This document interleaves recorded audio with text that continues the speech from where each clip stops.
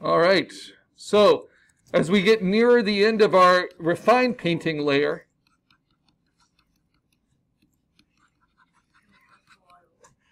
we can try zooming in at different amounts, because what I'm trying to avoid is anything that looks too much like just pixels stacked on top of each other. And I might even use the smudge tool a little bit to soften some of these edges so they just don't look like pixels layered up on top of each other. Kind of push them around a little, especially in the mid-tones, in the deep shadows. And then I can see where I need more darks.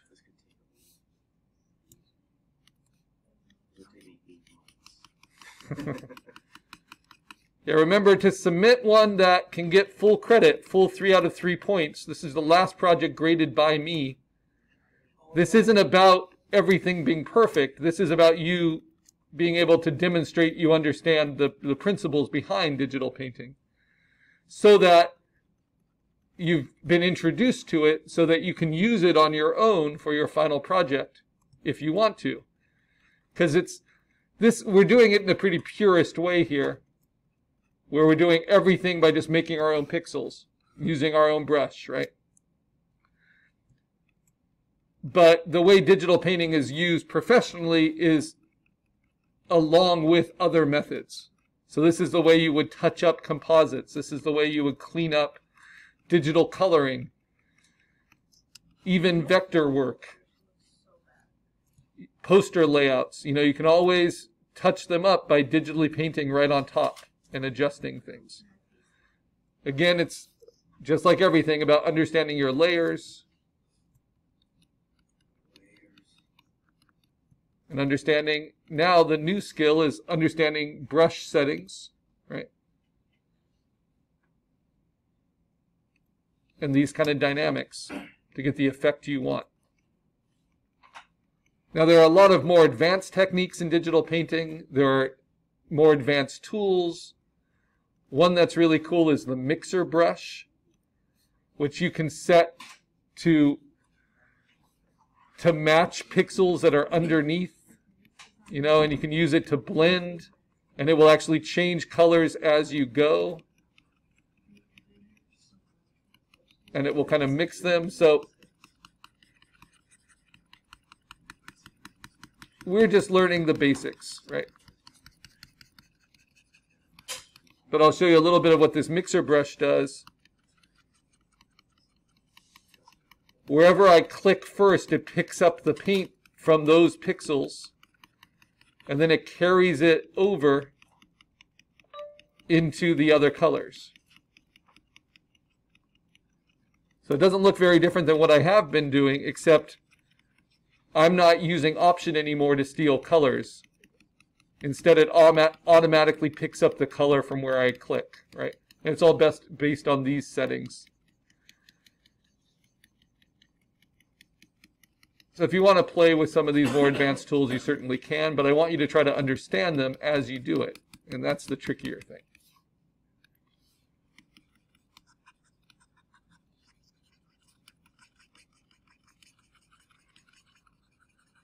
And for my cat, with that kind of texture and paint film, it's just a lot of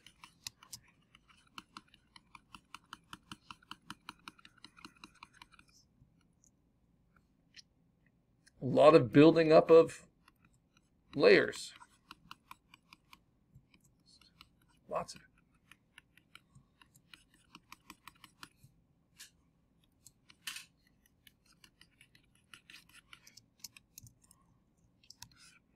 If you feel the color is getting kind of too dead, you can throw in something a little more wild. And I like to do this in traditional painting too, like throw some messy things in that then you have to go clean up, because that helps you address those areas that maybe you've been ignoring a little bit. Throw some fluorescent greens in. Now I've got to go clean those up.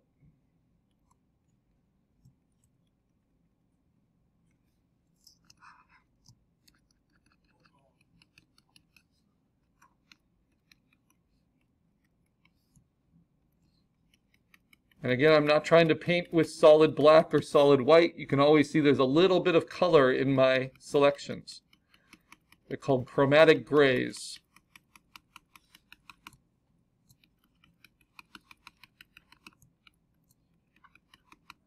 And then even in something as dark as my cat, you can see there's areas where it's darker and big. And areas, oh, how did I lose that? Areas where it's lighter. So lighter there, darker here, lighter here. These are the midtones, lighter here. So that can help give you the variation you need.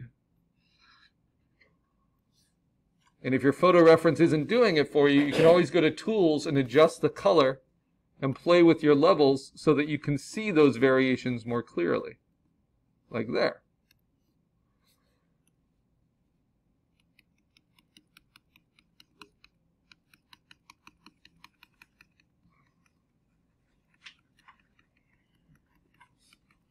You want to treat the edges as well.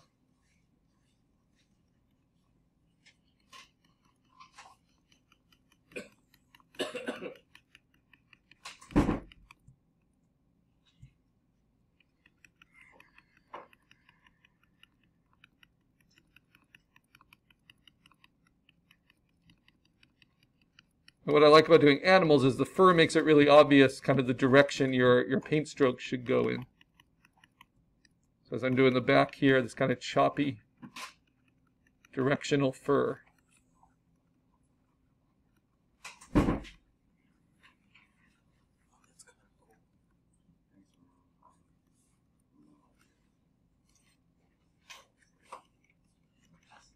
then when you get to the edges, this is now the first time, instead of just painting with another color, you know, to get this edge, I'm going to start erasing.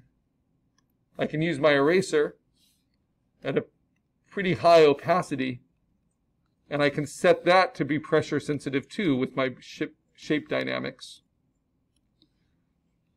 And I can play with its angle just like I do with a brush, so that I can kind of carve it out at the edge if I ever go too far.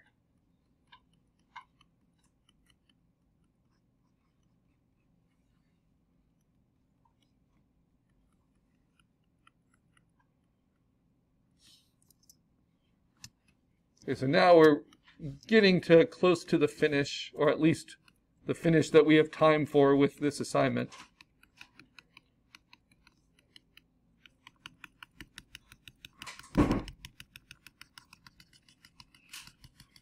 Those fluorescent greens, those oranges, they get me to visit these areas a little bit more clearly.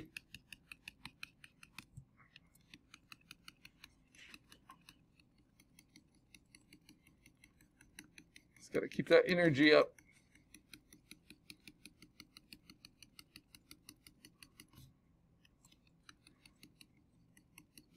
And once we've got the paint down, then we can use dodge and burn. We can use adjustments. There's a whole lot we can do to keep playing with it, but we got to get all those paint layers down first.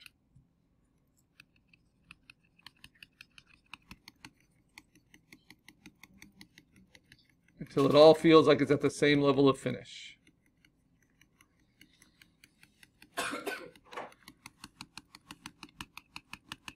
All right, we're almost there, almost there.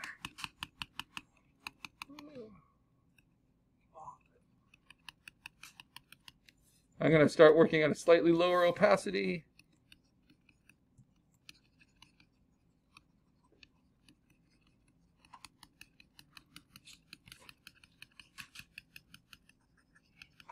Yeah, and that's looking better.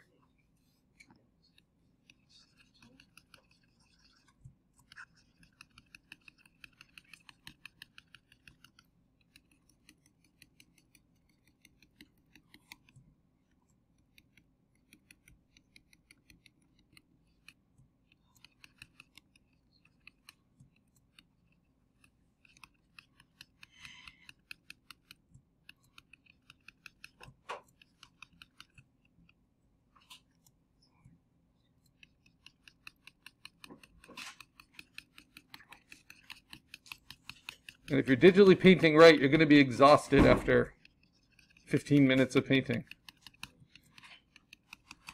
Not just from your wrist moving so much, but from like the amount of visual focus you're giving to it. It just takes a lot of mental energy. Similar to when you do, for those of you who have life drawing from a model, they only pose for like maybe 15 minutes, but you're trying to do so much in that time, capture so much, look for so much, and that's the kind of energy you need to bring to digital painting to keep it productive.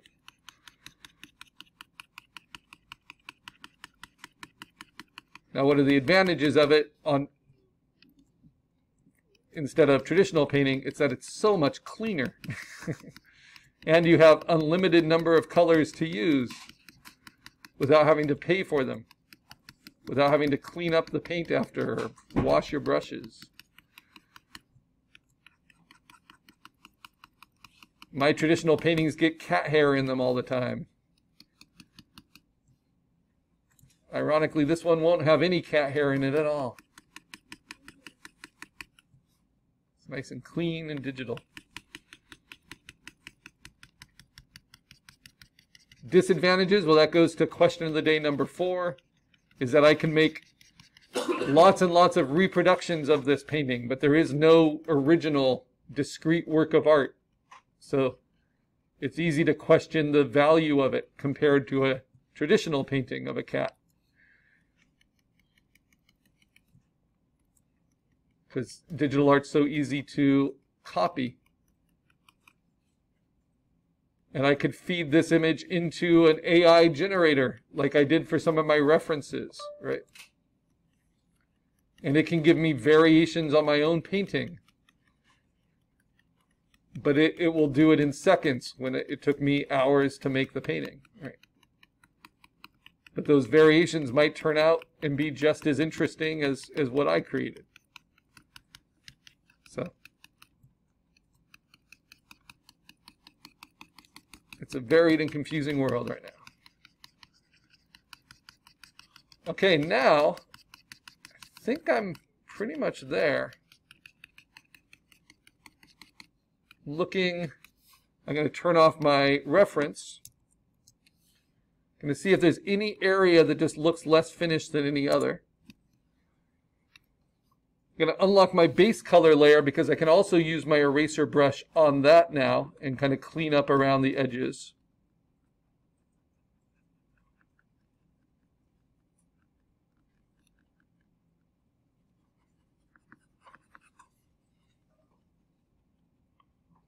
And then that shows me where I can fill in with some paint.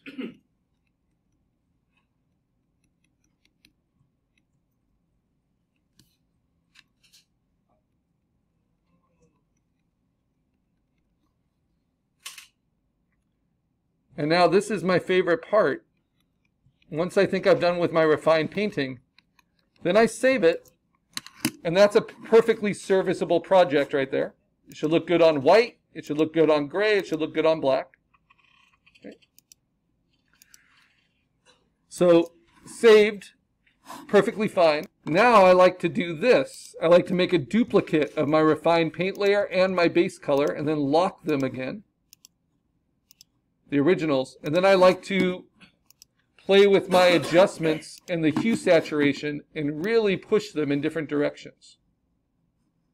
So this is just my refined paint. Let's push it towards here and more saturated and maybe brighter. Maybe take, I don't like those greens, so maybe take those. That would probably be the cyans. Yeah, let's push them a different color. There we go. Just kind of play with them so I have an alternate. So that's what I had before. This is what I have now.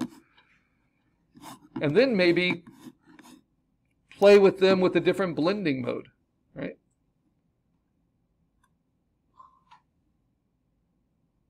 See what's interesting. Soft light maybe.